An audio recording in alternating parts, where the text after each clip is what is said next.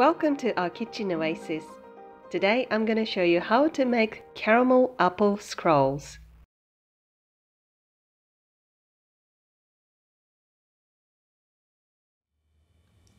First, you're going to mix the dry ingredients and water. So probably around 3/4 of the flour, and this is milk powder. Milk powder tends to get lumpy, so I mix it with the flour very well, and then water.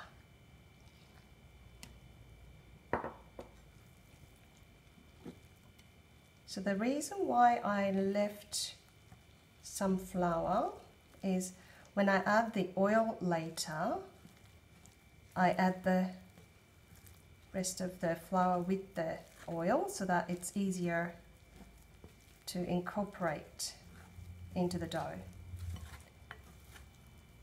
So you mix it like this, and as you can see, it is still lumpy and not very elastic, but this is fine. So this is the biggest trick. I leave this in the room temperature for 30 minutes, and I'll show how this changes. After resting 30 minutes or so, you see how elastic it is already. So this is gluten molecules joined together to make it really stretchy and elastic, and it's a lot smoother, as you can see, so it's not lumpy anymore. Now you're going to add some more dry ingredients, so sugar and yeast, and mix a little bit.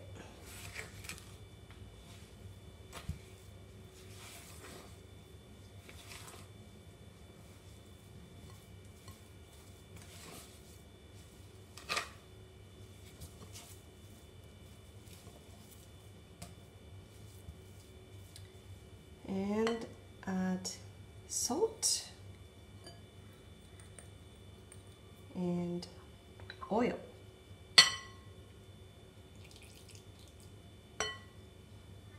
And the rest of the flour.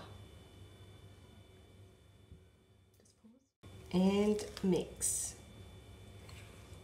So as I explained earlier, the reason why I left a bit of flour is to make the oil to incorporate easier.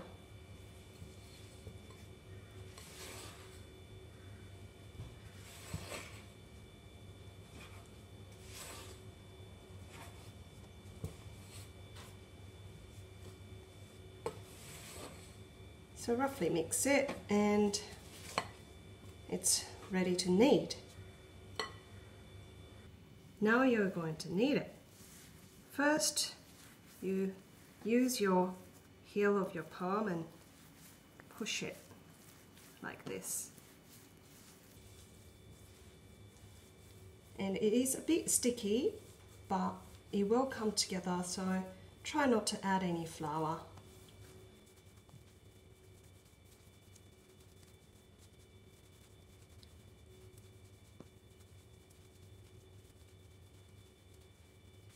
After a minute or so, all the flour is gone, all the salt and sugar and everything's all mixed in well.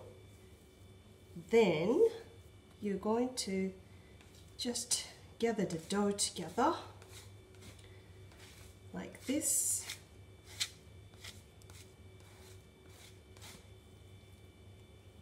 And just lift up a bit and bash it on the bench.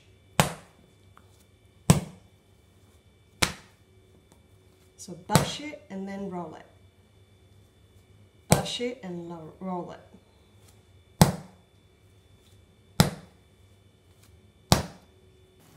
And brush and roll over, brush and roll over. You lift the side, brush and roll, brush and roll. Pick up the side, brush and roll.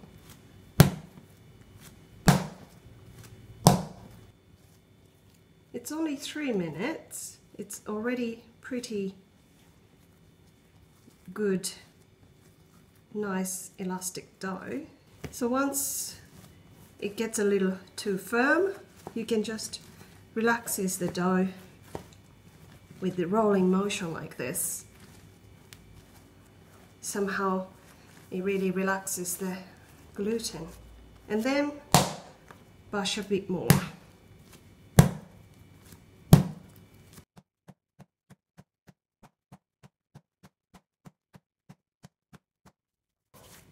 It's not even 5 minutes from the beginning.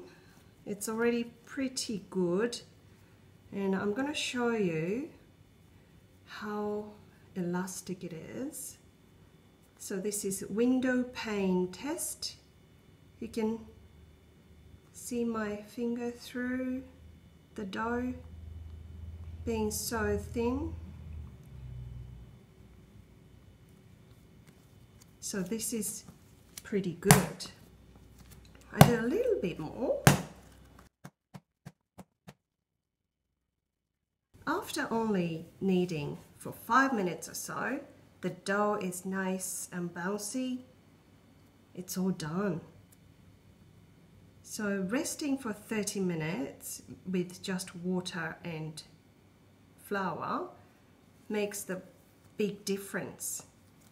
So now you're going to put this in a just lightly oiled bowl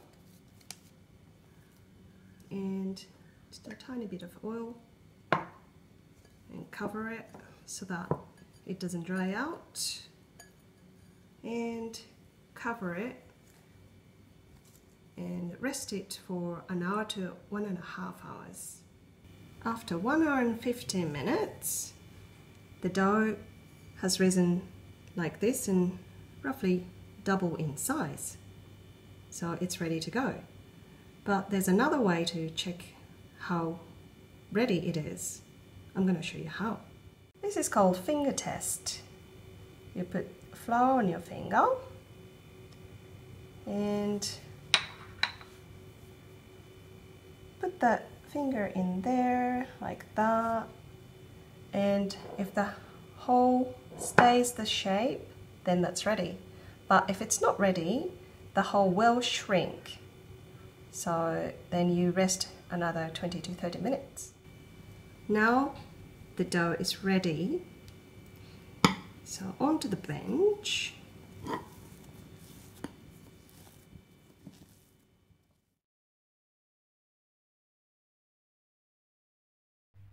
You flatten the dough to remove the air and make a ball. And then cut in half. You'll make 2 balls like this, pulling out the dough downwards. Make a nice round shape.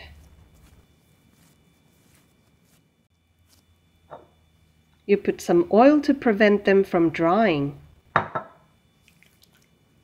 And then cover with a tea towel to rest. Now you prep the apples. I'm using this green apple called Granny Smith, but any apple will do. You cut the apple in quarter, remove the core, and peel.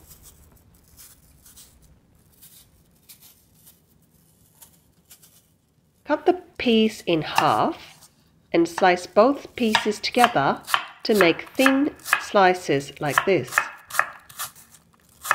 I don't pre-cook the apple, so the pieces should be reasonably thin to be cooked in the oven.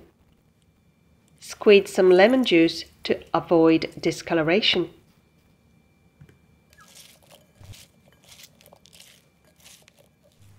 Then you make caramel sauce. In a heat-proof dish, you put brown sugar, butter and water. And microwave about 30 seconds until the butter is melted. And you mix well. You may think it's watery, but it will be nice and gooey when it's baked. The dough is rested for 15 minutes or so and relaxed and easy to deal with now. So you roll the dough, removing all the big air bubbles and spreading to a rectangular shape.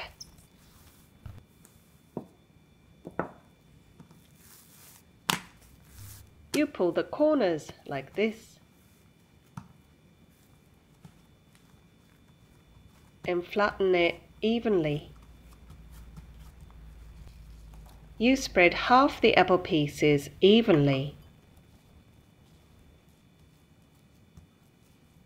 but you leave this part empty. You start rolling this way.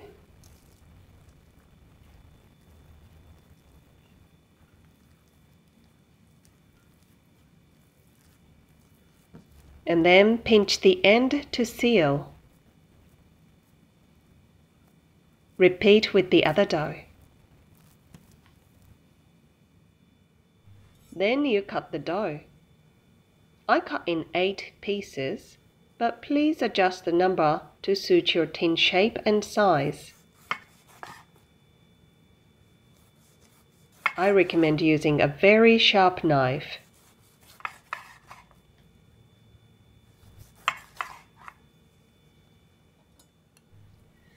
In the lined tin, you pour the caramel sauce you made earlier.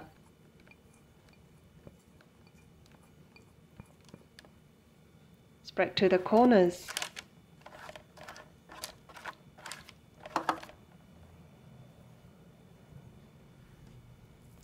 You place the dough cut side up like this in the tin.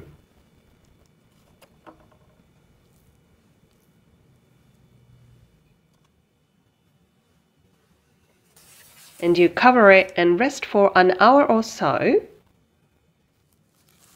until the dough puffs up nicely like this. Bake the scrolls in preheated oven at 190 degrees or 180 fan forced for 30 minutes or so until they become golden brown. They are so soft and beautifully gooey on the bottom when they are freshly baked.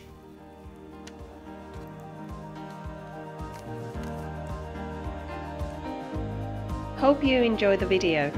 Thank you for watching. See you next time.